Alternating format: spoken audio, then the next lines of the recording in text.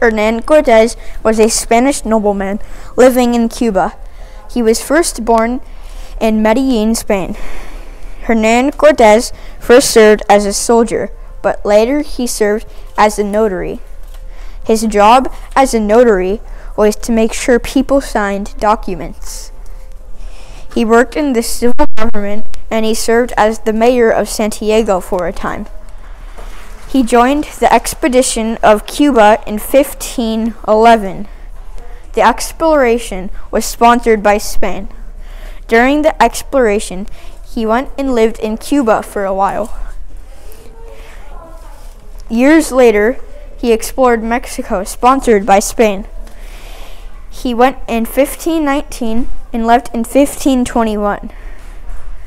During his exploration, Hernan Cortes overthrew the Aztec Empire. When he got to Mexico, the Aztecs thought he was a god. The emperor and Hernan exchanged gifts. For months, many Native Americans teamed up with him to overthrow the Aztecs. He took the emperor and held him for 6 months.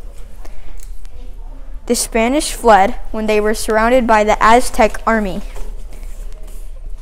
The Spanish stuffed their pockets with gold, but many drowned as they crossed the canals because the gold was so heavy. The Aztecs were defeated and Cortes claimed the land for Spain.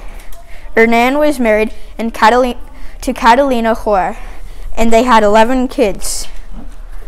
Hernan Cortes died on December 2nd, 1547.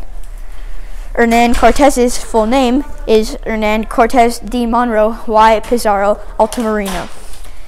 He died at age 57 from a lung disease called pleurisy.